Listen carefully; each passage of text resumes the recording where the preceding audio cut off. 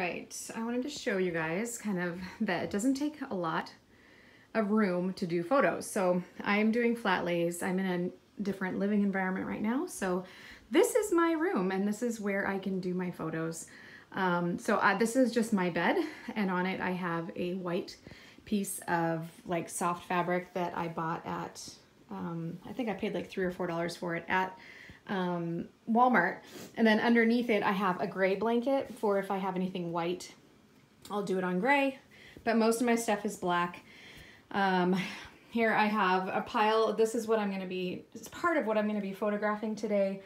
So I get all my stuff ready to photograph. I have it all, just as a tip too, that if you have something that's wrinkled, instead of spending the time to iron it, what I do is I throw everything into the dryer on a hot setting for about 5 to 10 minutes, and that seems to dry everything or get all the wrinkles out really well. So the light that you're seeing on the bed right now is actually just from the window. So to have some natural lighting, I try to do all my photos during the day just because it gives me more lighting. I also have my 2 box lights that I use. And then if I wanted to do some hanging, I do have my mannequin hanging on the wall. Lovely art piece. So when I turn my lights on, it definitely brightens up my flat lay area quite a bit better. And I will take anywhere from 5 to 10 photos per item, typically average around 4 or 5. So I will show you guys as soon as I get this laid out, like what they look like. Okay, so here's just a pair of Calvin Klein jeans that are 90s mom. So I'll usually do one photo like this. I will open them up so that you can see a full length of them. Maybe I'll throw a leg over, and I will actually stand on a stool so I'm right above. I take pictures of any flaws whatsoever, any close-ups of the tags.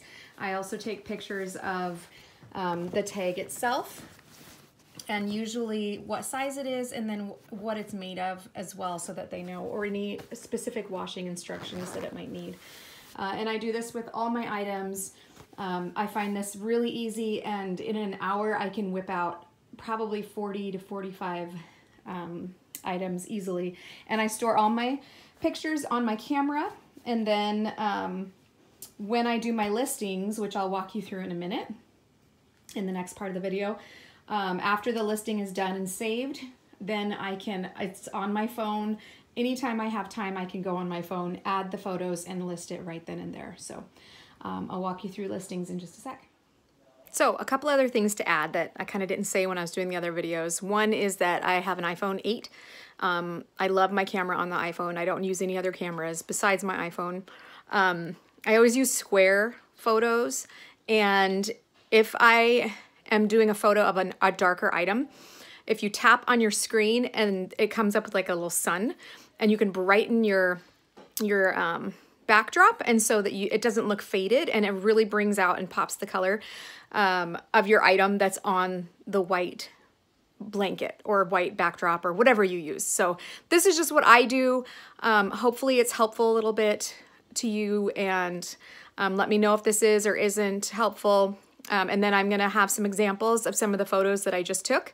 And I probably photographed maybe 25 to 30 items just now, and it probably took me about 35 minutes. So I hope you guys are having a great day. Thanks for watching. Bye.